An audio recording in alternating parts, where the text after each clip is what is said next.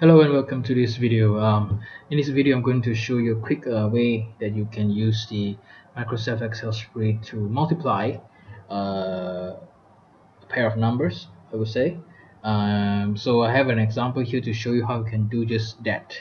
So I have here two columns with the apples, the price per kilogram, and as well as the quantity.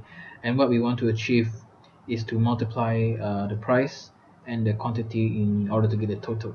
Okay, so in the Excel spreadsheet you can do this very easily. First, you just have to head to the area, which is the cell where you want the results to be shown. In order to multiply, first you need to type in the equal sign. Okay, next you just need to click the first number in the B column. So you can see it's B3, it's column B, the third row. And next you have to enter the multiple sign. Okay, so in Excel spread is the star, so you just press shift 8. Okay, you see the star sign followed by the number where you wish you want to multiply with. So in this example it's 125 multiple by 45. So once you have the two sets of numbers entered in this area, all you need to do is to press enter. Okay, once you press enter you will see the result.